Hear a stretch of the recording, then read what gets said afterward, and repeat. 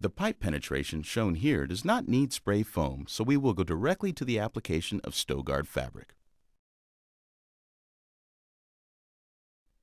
To prevent air leakage at pipe penetrations, first cut a fabric strip to fit the diameter of the opening. Cut a hole equaling the diameter of the pipe into the StoGuard fabric. Then coat the walls surrounding the pipe and the sides of the pipe liberally with Sto EmeraldCoat using a small brush. Fit the StoGuard fabric over the pipe penetration and flush against the substrate.